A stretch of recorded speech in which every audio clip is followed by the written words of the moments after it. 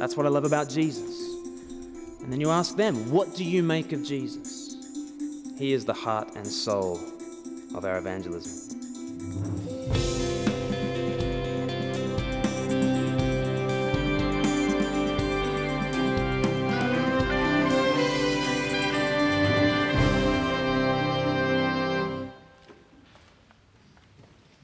Please do have a seat.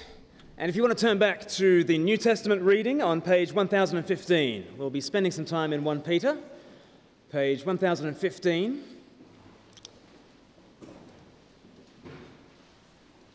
And as we turn there, let me pray for us, that we would hear from God personally and powerfully, that He would address us in the core of our beings. Let's pray now. Almighty and Heavenly Father, we thank you so much for your word.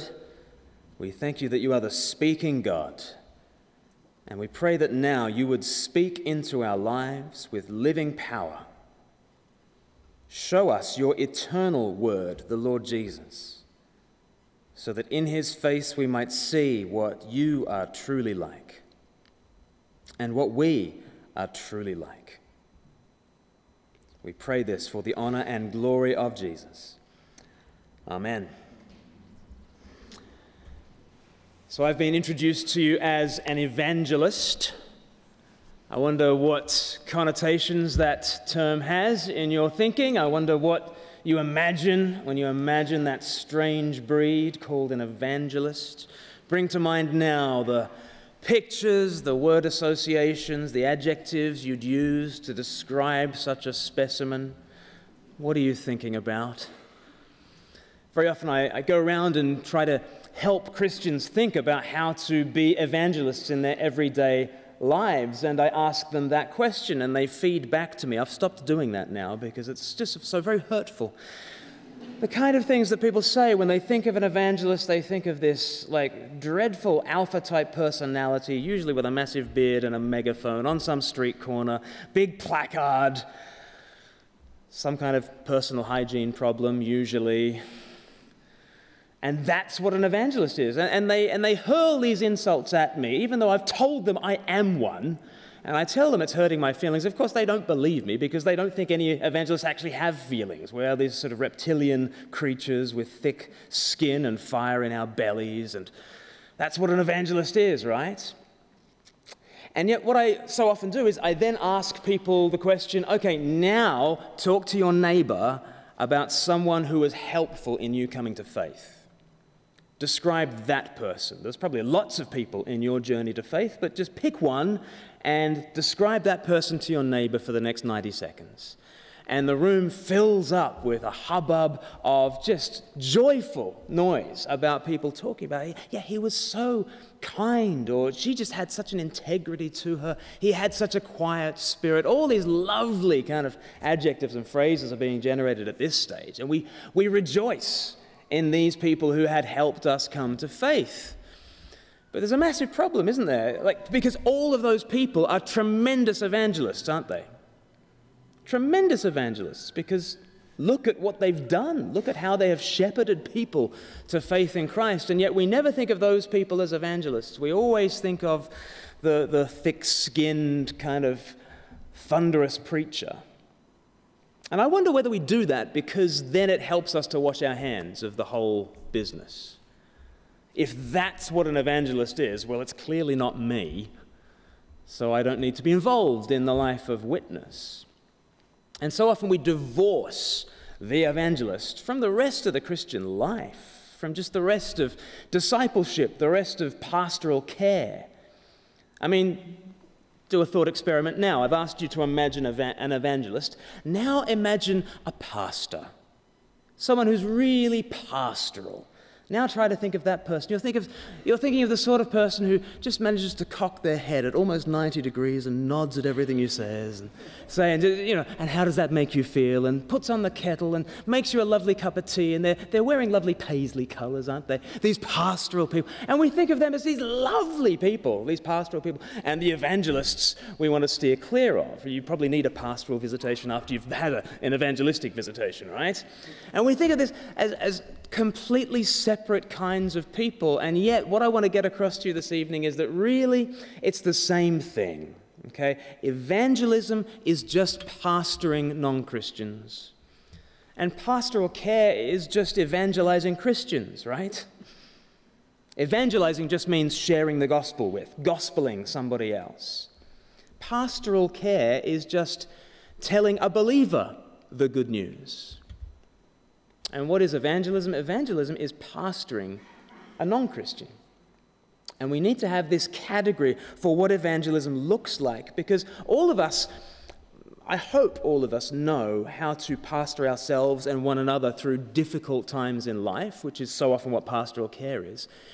Can we use some of those same skills and some of those same giftings to turn our attention to our non-Christian friends and pastor them through difficult times?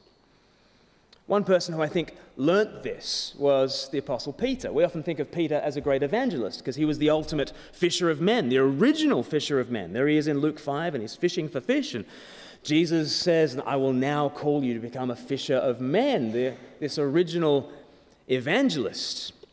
And I can imagine that Peter, when he first got going as an evangelist, he went to the Christian bookshop that was nearby, and he got out all the paperbacks that told him to be how to be a fire-breathing evangelist, right? And because he's just brilliantly typical, isn't he, as this sort of negative style of evangelist, isn't he? Brilliant at just shooting his mouth off with no pastoral regard for anybody. Think of the night before Jesus dies. There is Peter, he's leading the evangelists' conference, and he says, even if everyone else departs from you, Jesus, I never will. I'm iron for you, Jesus. And he's such a great evangelist that he kind of gets everyone else in the room G'd up in the same way, and they all say the same thing.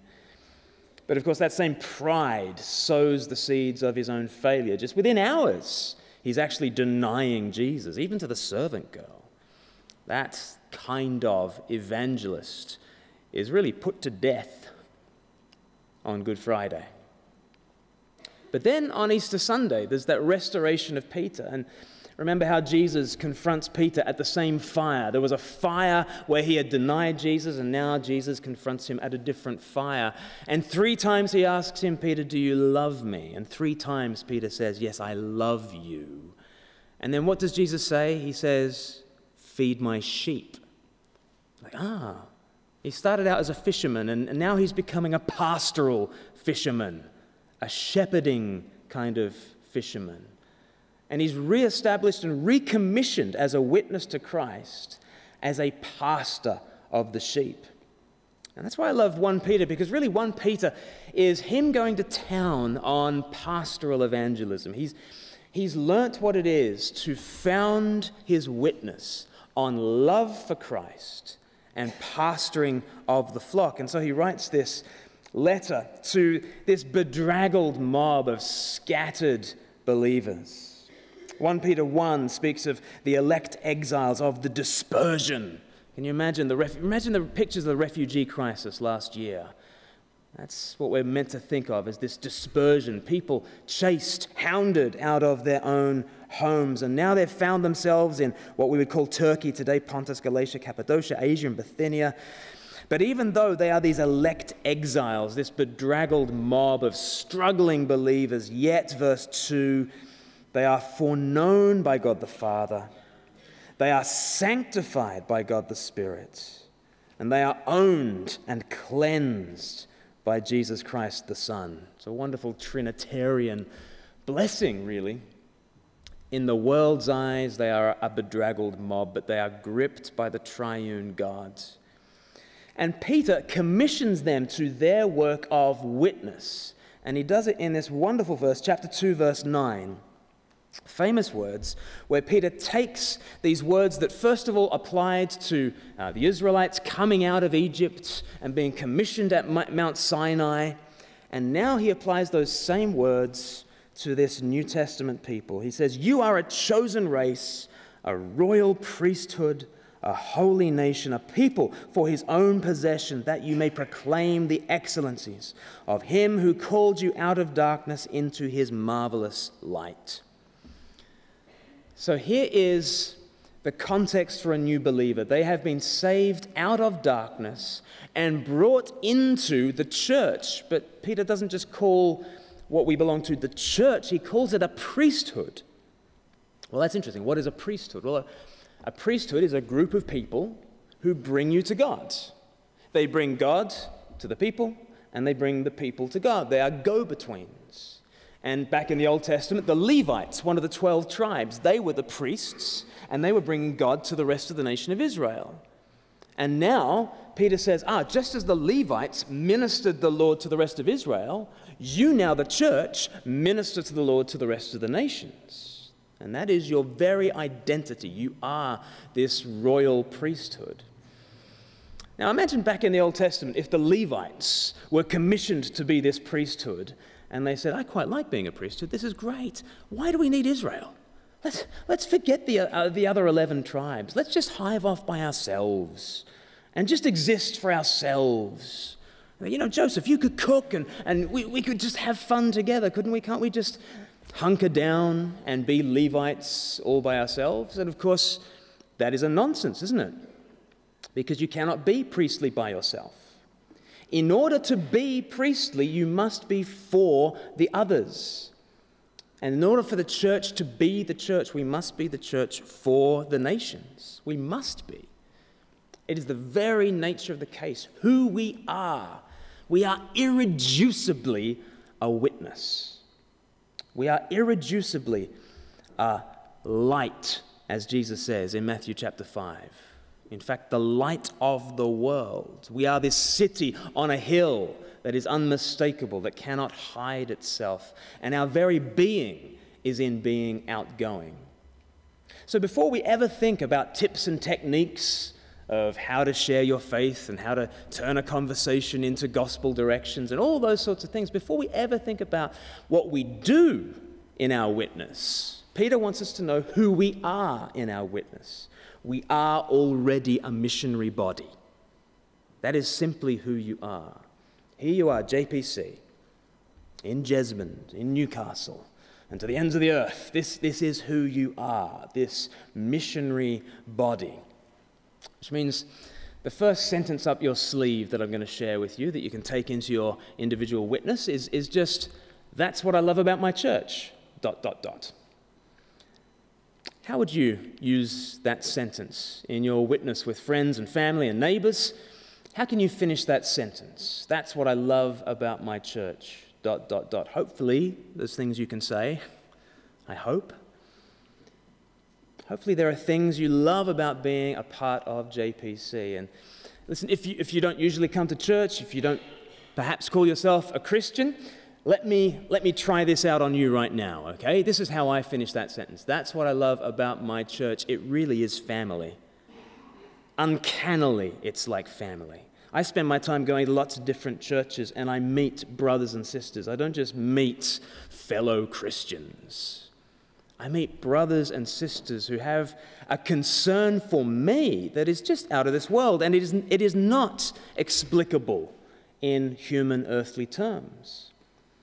Emma and I live in Eastbourne. My family are an ocean away. Her family are from Northern Ireland, an ocean away.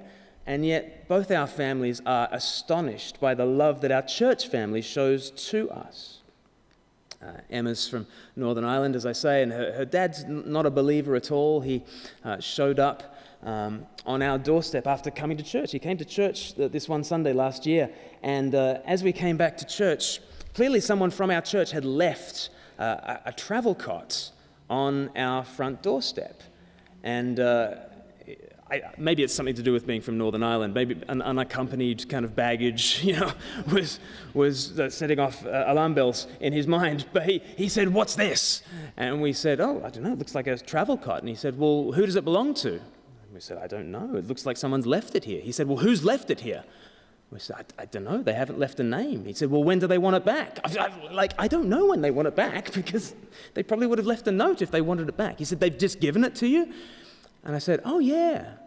Oh yeah, let me show you around our house. And then we go back inside and I take him around the baby's room, and I was like, Phil and Esther got us this, and this is from Phil, and this is from Joe, and this is from, and I just take him around the whole house and just show him the way that the church has loved us. And that is making a huge impact on him. That's what I love about my church, ... There is a love that is out of this world that Christians have enjoyed. And Jesus said, didn't he say in John chapter 13, verse 35, "By this all people will know that you're my disciples if you love one another." And the love of the Christian church is a huge witness out to the nations. Who we are as church is a huge witness already. So that's the first thing. The first thing is, that's what I love about my church. But then, as we move from our being to thinking about how we do evangelism, here's this famous verse over the page on page 1016, verse 15. Chapter 3, verse 15. "But in your hearts, honor Christ the Lord as holy, always being prepared to make a defense to anyone who asks you for a reason for the hope that is in you, yet do it with gentleness and respect." So here is a missionary encounter, and the person who's actually initiated this missionary encounter is not the Christian. Did you notice that? Someone else is looking on at your life, and they're saying, "I don't know how you do it. I don't know how you cling on in the midst of your struggles." Obviously, in 1 Peter, the church is going through a lot of struggles. They are refugees. They are far from home. From chapter 2, verse 13, Peter starts talking to them about these authorities that are causing them pain and struggle. From chapter 2, verse 18, he talks about workplace situations that cause them pain and struggle. From chapter 3, verse 1, he starts talking about marital situations, family situations that are causing them pain and struggle. And yet, with all that pain and struggle, Peter keeps on saying, I'm so thrilled that you're suffering well and clinging to Christ. Keep going. Suffer well and cling to Christ. Suffer well, cling to Christ. Suffer well, cling to Christ. Such that by the time you get to chapter 3, verse 15, there are non-Christians looking on saying, "I don't know how you do it. How did you survive last year?" That family breakdown, those series of operations you had to go through, that legal difficulty you got into, your business going belly up. How did you get through that? And what does evangelism look like? It just looks like saying, I don't know. I don't know how I got through. Somehow Jesus got me through. That's kind of what 1 Peter 3:15 is all about. Sometimes we read this verse and it says, you need to be ready to make a defense to anyone who asks you. It might sound like you need to be like this incredibly clever person with a PhD in philosophy, and you've read Thomas Aquinas and you know his 5 arguments for the existence of God, and you can roll them out at will. It's not that. It is so not that. The context for 1 Peter 3:15 is people looking on at the way you have survived suffering. And they ask, how do you do it? And really, the response is, I don't know. Somehow Jesus has got me through.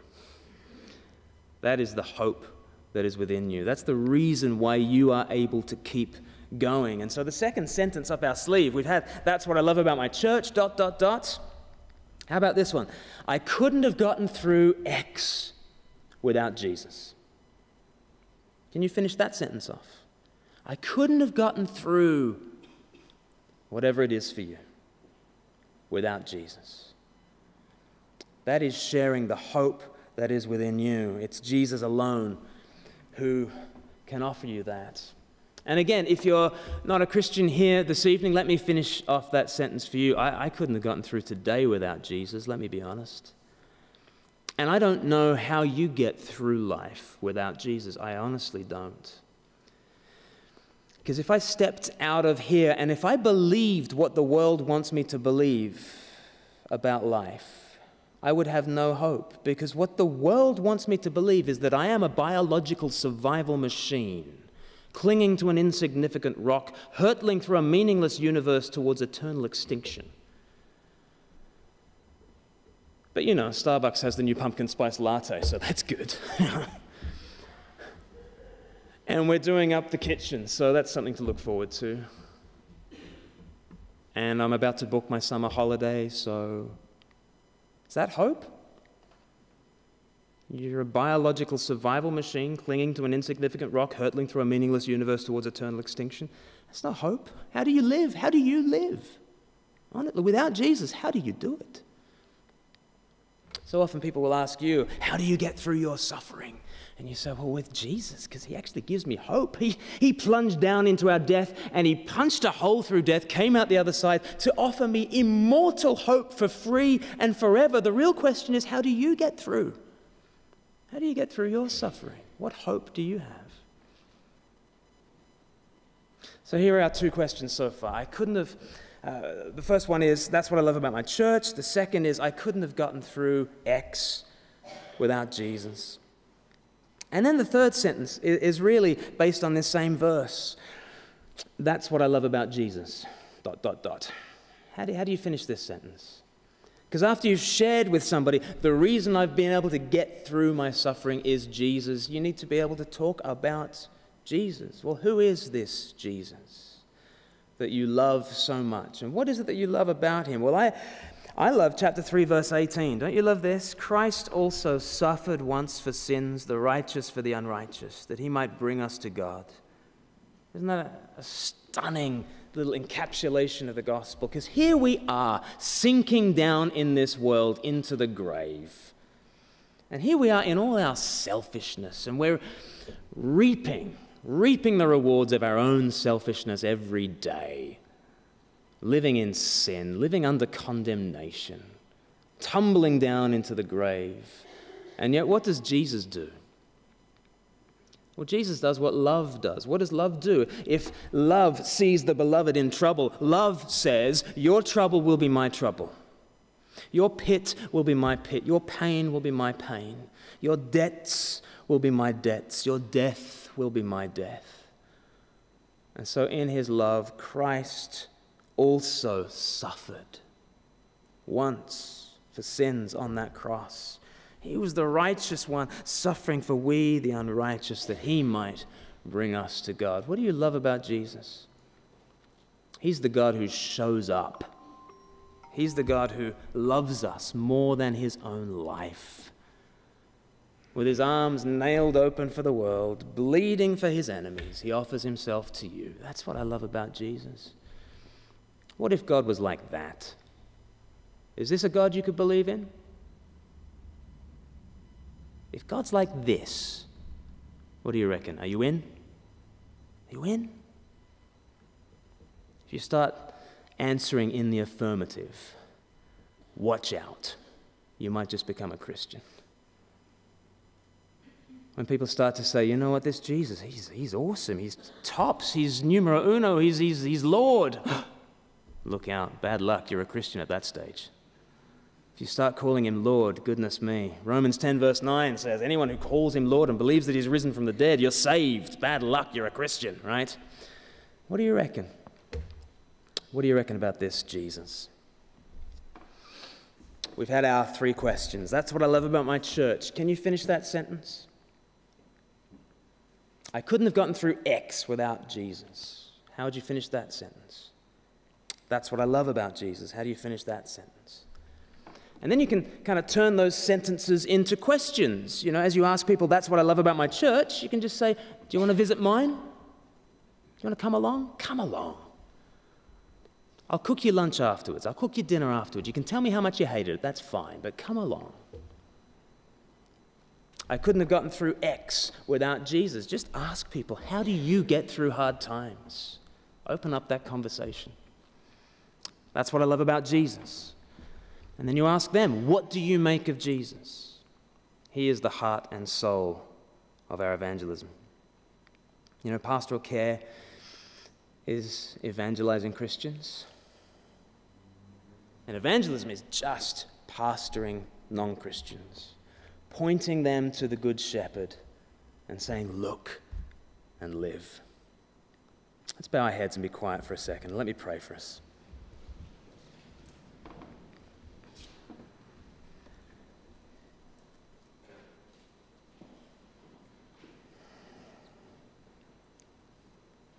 Our Father, we praise you for such good news. The world does not have good news, and we do. The Lord Jesus has conquered sin and death and hell and brought life and immortality to light through the gospel. We have this good news. Lord, fill our hearts with this good news and send us out as heralds, as witnesses, as priests, as those who are go-betweens, declaring your praises to a world that so desperately needs you. And Father, if there are those here who have not yet said yes to Jesus, I pray that even now they'd call out in their hearts and say, Jesus, it is dark here and I need you. And I pray that even tonight there'll be those crossing from that darkness into your wonderful light. In Jesus' name we pray. Amen.